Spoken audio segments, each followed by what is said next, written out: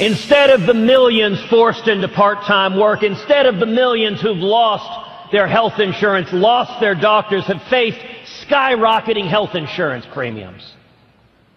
Imagine in 2017, a new president signing legislation repealing every word of Obamacare. As we welcome you back to America's Forum with Miranda Kahn, J.D. Hayworth, and of course Texas Senator Ted Cruz during his announcement saying it's really clear he's going to run for president, then repeal every word of Obamacare. And that statement has many wondering, what if he actually does it? Well, let's turn to our good friend, Newsmax Deputy Health Editor Nick Tate, to discuss this very important health matter. Nick is the author of Da Vinci's Baby Boomer Survival Guide, and he joins us from our Newsmax TV newsroom. And that's a question, Nick. Repealing every word of Obamacare. What happens if there's a President Cruz, or there is a president who actually does repeal it?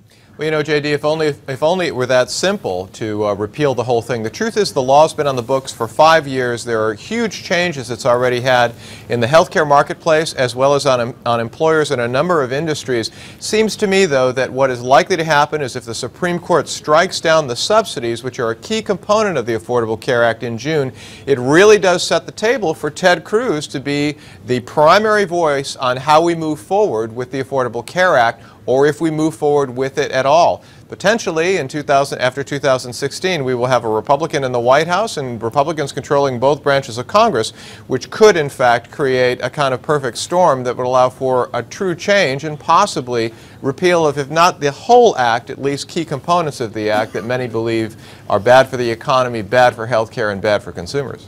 And speaking of voices, Senator Harry Reid says it's time to stop trying to repeal the Affordable Care Act and instead work with the Democrats trying to make it better. Can that be done, Nick? Or go ahead. Well, that's the trillion-dollar question. You know, the truth is that members of Congress have not been able to work together from the very beginning, which is why this law was passed quickly through when the Democrats controlled the White House and both branches of Congress.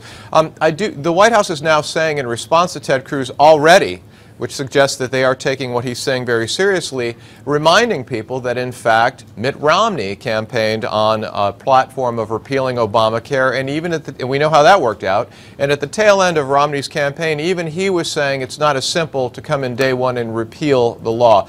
It does seem to me that many of the ideas that Republicans have been floating, expanding consumer choice, turning over control back to the states, figuring out a way to get people who don't have insurance, and getting them high-quality health care while holding down costs. Many of those ideas that have been kind of on the table and discussed for a long time may, in fact, get some premium. So, you know, my take is that we are going to see some changes. I'm not sure it's going to be completely repealing Obamacare in the next 2 years, but I think that what the law looks like today may be very different just 2 years from now. Of course, the political argument is the Democrats are claiming you repeal Obamacare, there are uninsured millions.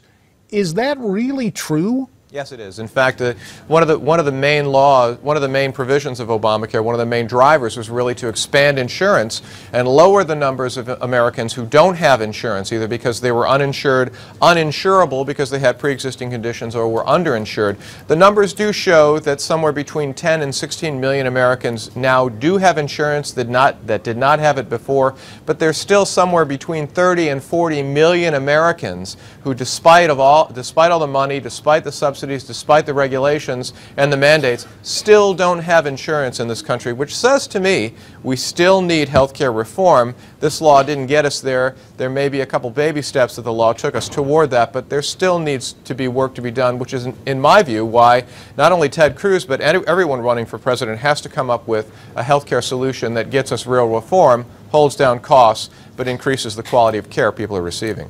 Nick, I'll have to have you back because I'm kind of suspicious of just a bunch of people ending up back on Medicaid. At any rate, we want you to learn how to survive the baby boomer financial crisis with Nick's newly released book, Da Vinci's Baby Boomer Survival Guide. You can get yours at the website babyboomers711.com.